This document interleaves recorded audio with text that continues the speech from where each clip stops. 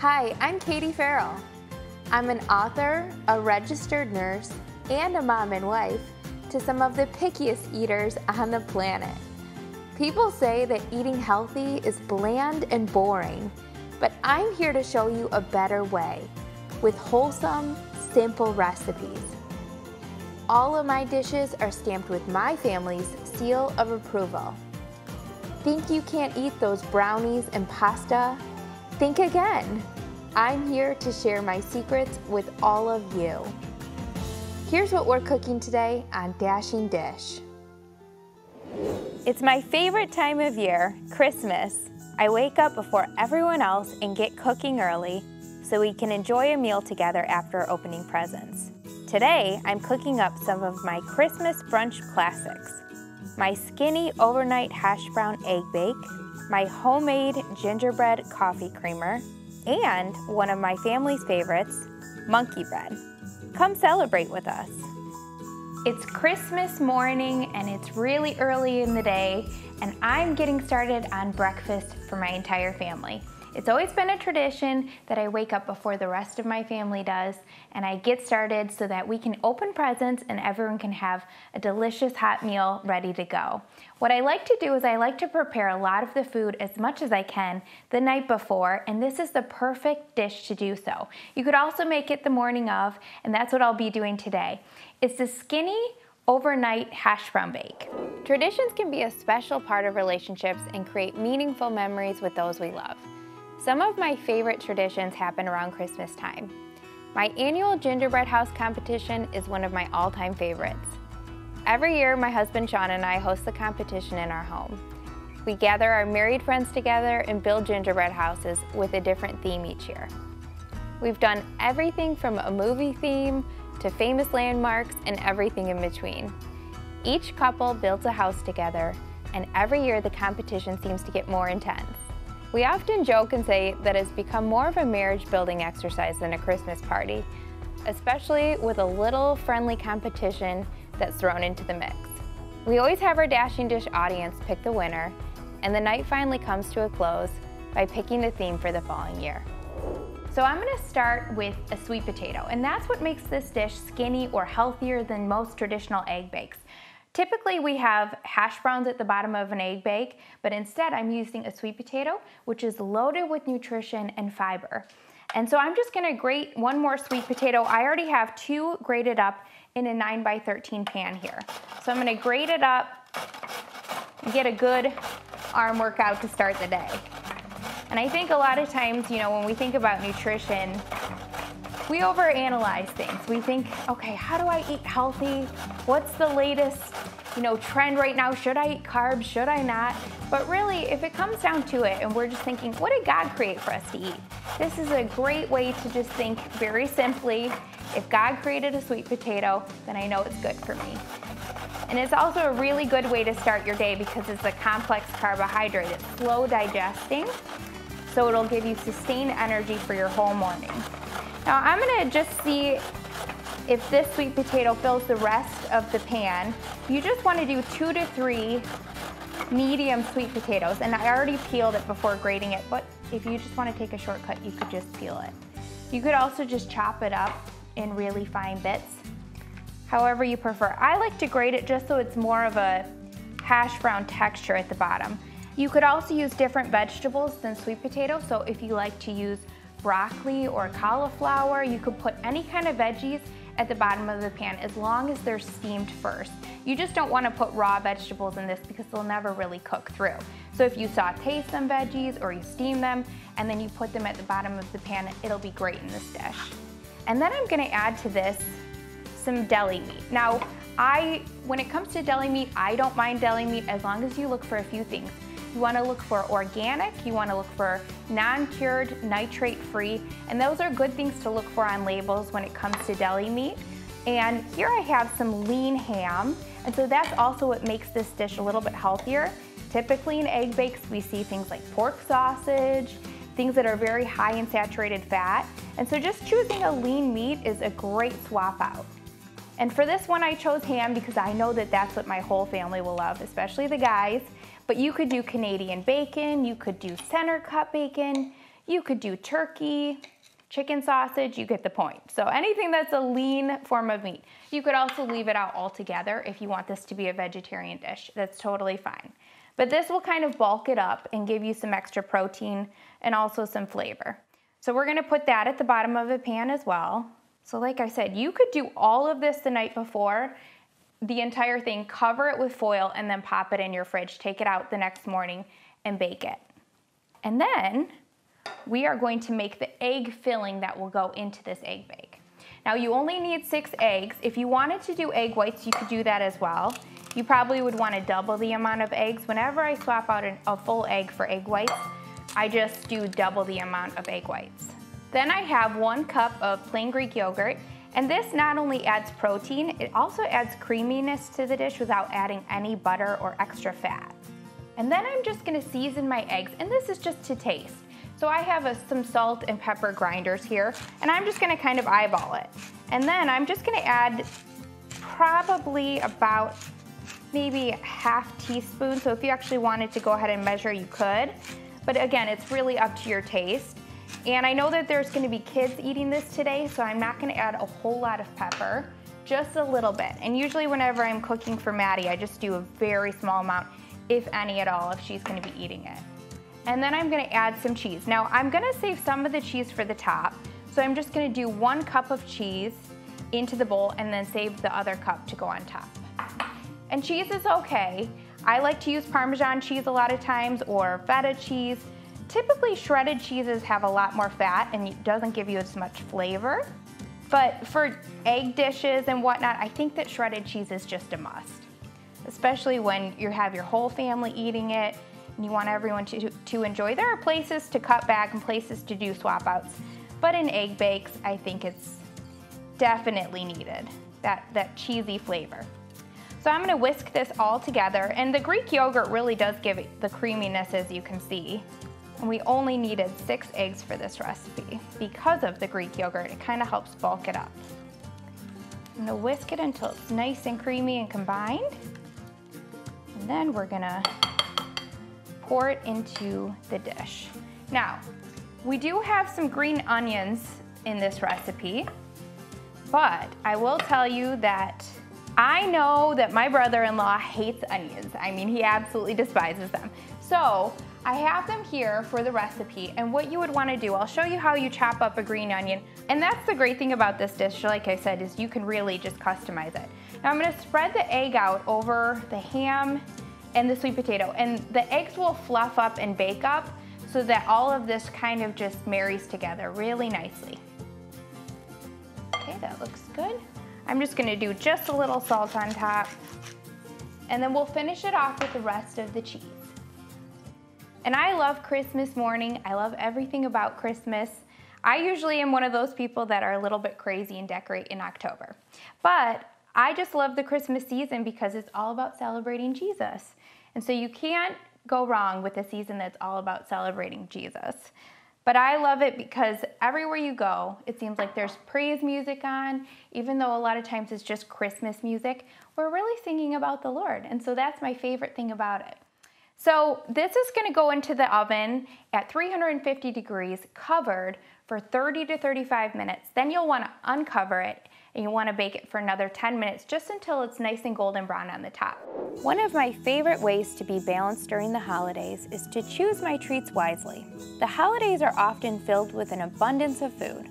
So instead of eating everything in sight, I like to carefully pick that one dish or treat that means the most and fill the rest of my plate with nutritious options. I also like to bring a healthy dish to pass, which is always a great way to start a conversation about eating healthy. So now we're on to my monkey bread, and this is one of Sean's all-time favorites, and I make it for any kind of special occasion that we have, especially in the morning, instead of cinnamon rolls.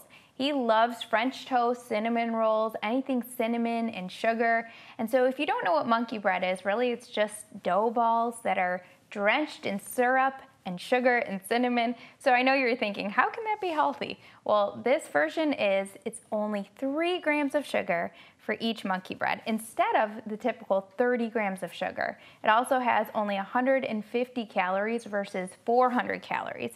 So you can already tell that it's gonna be much better for you. But the thing I love about it is that eating healthy also makes you feel better. So we won't wanna all go take a nap right after we eat. Well, it's Christmas, so I guess we could. But anyway, we're gonna start with our dry ingredients, and we're gonna add 1 3/4 cup of oat flour. And then we have 3/4 cup of almond flour. So I'm gonna do 1/4 cup, and then I'm gonna do a 1/2 cup of almond flour. And almond flour is ground up almonds ground into flour. So I love the combination of oat flour and almond flour because it gives a really good texture. It gives you that nuttiness that you're looking for. The moisture is added back in through the fat of the almonds, so it's not dried out at all. And this is a really great basic dough for really anything that you can imagine. And then I'm gonna do a 1/2 cup of stevia. And I like to use baking stevia. If you wanna use coconut sugar or any type of sweetener, you could in this recipe as well. And then I'm gonna do a 1/2 teaspoon of baking soda and a 1/2 teaspoon of baking powder. And that just helps this dough to rise up a little bit and also be soft and fluffy like you'd imagine monkey bread. And then a 1/2 teaspoon of salt. I'm gonna stir together my dry ingredients. And I only like to dirty one bowl, so I always just do my dry ingredients first, stir them up, then add my wet ingredients. So for this, instead of using butter or oil, we already have some fat from the almond flour, so it's gonna add that moisture in so that it won't be dry. All we have to do is add just a little bit of applesauce in order to kind of bind everything together, and 1 egg. So it's a really simple recipe. You could also make this dough the night before, roll it into balls, and then just bake it the morning of. So that's something that I would typically do the night before Christmas. And what we kind of have a tradition going ever since Sean and I got married. Well, at first when we got married, we really had a struggle because I thought, okay, where are we gonna spend Christmas? How are we gonna do all this? We didn't have kids yet. So I thought, I don't know where we're gonna go on Christmas. So what we did was we tried to separate it into like 3 different houses, and it was terrible. I ended up crying. We were in the car the entire day, driving, and it was the worst snowstorm. And I was like, this is not Christmas. So then after that, we decided we're gonna break up the days. We had Christmas Eve at Sean's house and with his family, and then Christmas Day with my family. And so it's a really great way to kind of, you know, get to see everybody. And I love Christmas because you get to see people that you haven't seen in a long time, whether it's family or friends, and it's a great time to gather together. So we're just gonna stir this up until it forms a dough, and it'll kind of be almost as you'd imagine a cookie dough once it's combined.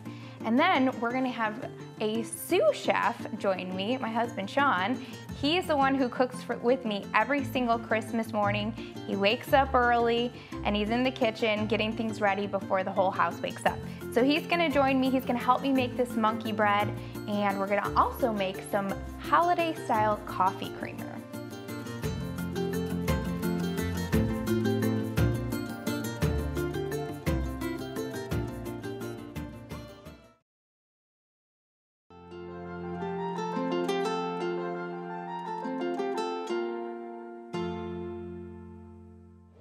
So it's early Christmas morning and I just woke up my sous chef. And do you love being my sous chef on Christmas morning? I love it. That all started, it used to be Emily, and then Emily had her son Easton, like what was it, a week before Christmas, and so she could not wake up early. She was up all night. So I said, all right, Sean, this year you're my sous chef. So he is my trained sous chef ever since on Christmas morning. So the rest of the house is still sleeping, so we're gonna get started on the monkey bread so we can pop it in the oven before everyone gets up. All right, so we have our dough made for the monkey bread here, and it's really easy. All I want you to do is take probably a little smaller than golf ball size balls. Okay, I know that size. And roll it up. Then I have some stevia and some cinnamon, 1 tablespoon of each in a bowl that I mixed together. And I'm gonna have you roll the balls. Size? That's perfect. Okay. Into that mixture there, and then just pop them into this baking dish. All right. And that's it, yeah. And then you can fill up each one just until the dough is done. So probably about 3 or 4 balls in each. Okay. Then we have some maple syrup here that we're gonna pour over the top before they go into the oven. We're only gonna pour about 3/4 of it, and then the rest we'll pour when they come out of the oven, just to really give it that syrupy flavor. So I'll let you get to work on those. Okay. And I'm gonna make a holiday coffee creamer. What I love about this creamer is it's Really just a few simple ingredients, and this is actually the recipe that I created to get rid of my one bad habit that I just couldn't ditch, and that was coffee creamer. I used all of the sugar-free, chemical-laden coffee creamers, and I just couldn't get rid of it. It was like my one thing. But then I was like, I know I can make this at home. And so my absolute favorite was the holiday flavored coffee creamers. I look forward to them all year. I think I started drinking them usually around September. Yep, so this is a gingerbread version, but on Dashing Dish you can find peppermint mocha, you can find pumpkin spice, you can find all different flavors, eggnog even. So you'll never have to go out and buy that stuff again with all the, I mean, just read the ingredient list and you'll just be shocked. You'll never drink it again, hopefully, after trying this one. So we have 2 tablespoons of maple syrup.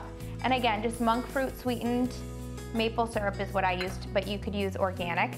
Then 2 tablespoons of baking stevia. Now you could use any kind of sweetener for this again, and it's really to taste for this recipe. Then I'm gonna do 1/2 teaspoon of ginger. And you wanna get the dry ginger for this recipe because it'll mix really well. If you did the fresh, it probably would be too wet and sticky. And then I'm gonna do 1 teaspoon of pumpkin pie spice. I love pumpkin pie spice because it's a blend of different spices. So it kind of saves you some time there. You don't have to go out and fish a million different spices out of your pantry. You just have 1 spice and it's all combined. So pumpkin pie spice is what to look for. 1 teaspoon in there, and see, just a few simple ingredients, and then we're gonna shake it up. And it tastes just like gingerbread because of that dried ginger in there. And then all the different spices in the pumpkin pie spice give it the cloves, that flavor that you'd expect in gingerbread creamer. Another favorite holiday tradition is our annual Blessing Mobile. My friends and I started this tradition a few years back. We gather together during the Christmas season and we go into a few different local stores to hand out gift cards. This simple act of generosity often opens the door for us to pray with people and share about Jesus. Regardless of the holiday, traditions can be a powerful way to look beyond ourselves and demonstrate the love of God to those who need it most. Ever since we had Maddie, I have to have coffee in the morning. So. Yeah, that's true. Ever since you started making it for me, I've learned how to make it myself, but you make it extra special. And speaking of Maddie, what do you love most now that we have Maddie about Christmas with her? Oh gosh. I mean, obviously I love watching her open up, her gifts and just seeing the excitement that she has for each thing, but I think more than anything, just being able to share with her the story of Jesus and his birth, and she's just so fascinated by that. She's probably a little bit more fascinated with the sheep, but it's true. But it's such a gift to be able to teach our kids about the Lord. Yeah. And the true gift of the season, which is Jesus. And what is your favorite holiday tradition? Oh boy. Well, ever since a few years ago, or actually, I think about 5 or 6 years ago, we started. Yeah, go ahead. We started going to get Christmas trees around my birthday. And I know most people, they wait till December 1st, but we like to get ours early November. So we every time we do it, it's always an adventure because we put one time the tree almost fell off the back of my Jeep. Every year it seems like it's always going to fall off the back of the Jeep. We're always praying our whole way home. We usually get ours from a place that's about an hour from our house. Yeah. And then we're praying the entire time home. So looking through the sunroof, making sure. Well, what about that one Christmas that you were helping me cook, and then he just disappeared into the family room, and we don't have to bring that I up. didn't even know he was moving furniture all on his own, but let's just say he had a very severe toe injury thanks to a very heavy couch. I spent the entire day in the ER. Yeah, we didn't eat our breakfast on time that morning. That was a late breakfast, but it still turned out to be a really good day, didn't it? Yeah. I was pregnant with Maddie then. Well, one of my favorite Christmas traditions is definitely doing this with you. Yeah, I love this. It's something I look forward to every year now, waking up early before the rest of the house. And normally Sean isn't as much of an early riser as I am, but when it comes to Christmas, we're just like little kids. We wake up early. So, well, let's see, this looks good. We're gonna go ahead and, you wanna make sure that all the balls are kind of even in there. You don't want one overly filled because it won't bake up the same. We're gonna fill 3/4, like I said, with or use 3/4 of this syrup to top it. And then we're gonna bake it 350 degrees for 15 to 20 minutes. And then we'll top it with the rest of the maple syrup. Should we try this coffee? Yeah, that's fine. All right. Here's yours. It's a little full. Okay, thank you. You want a rag for your hands? No, that's okay. It's perfect. Just the way it is. All right, let me know what you think. All right, that's right. That's good. That's Tastes just very like gingerbread. gingerbread-y. Just like gingerbread, it's good. Well, what are you looking forward to most for this Christmas? Just spending time with family, slowing down. Yeah. Yeah. It's always a really good time to stop and think about others. Yeah. And I feel like sometimes in the midst of our really busy day, we can just get into kind of the mode of thinking about all that we have to do on our to-do list. And then Christmas and the holiday season seems to slow everything down. Yeah. You gather together with people that mean the most to you. And then you actually spend time thinking about different ways that you can give back. And I think the whole reason behind that is because we think about our generous Savior who came to earth just for us so that he could be given and present his life as a sacrifice, which is the ultimate gift. Yeah. And then now it gets us thinking about ways that we can give to others as well.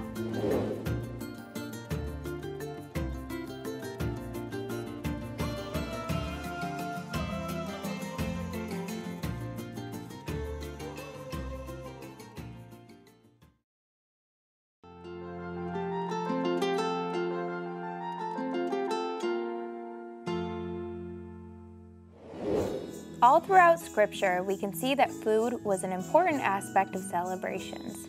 We can also see that Jesus broke bread and regularly had fellowship with people that were closest to him. I believe that this speaks highly to the fact that gathering together and enjoying meals is an important part of our relationships thriving in Christ.